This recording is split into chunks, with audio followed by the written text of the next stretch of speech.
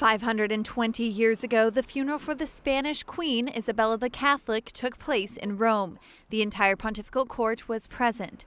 During the funeral, the ambassador to the emperor at the time reflected on the qualities of the influential Isabella the Catholic.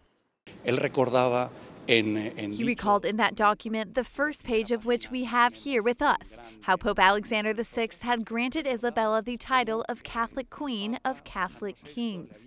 He defined her as the new Saint Catherine, the new Saint Helen, praising all the virtues that she, as a Christian and as a ruler, had. To commemorate the anniversary of her funeral, a delegation went on a pilgrimage to Rome, where various events were held in her honor. But another reason for the delegation's visit was to support the ongoing beatification process for Isabella the Catholic. As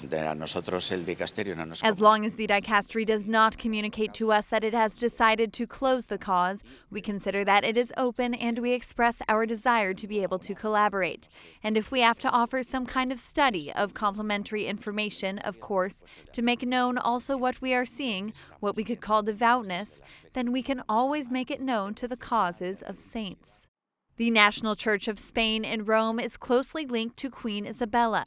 In the temple rest popes like Calixtus III or Alexander VI, who was the one who obtained the pontifical dispensation so that Queen Isabella could marry. For this reason, the members of the chapter of Noble Knights and Dames of Queen Isabella made the following gift to Rome's Church of Santiago and Montserrat. We have procured a bust of the Queen in bronze, which we have taken to the Elizabethan places in different parts of Spain, and we have also brought here, precisely to the church where the funeral for Isabella the Catholic was held 520 years ago. At Pope Francis's general audience, a Spanish archbishop gave the Pope a gift also related to the Queen, hoping that someday Isabella the Catholic may become a saint.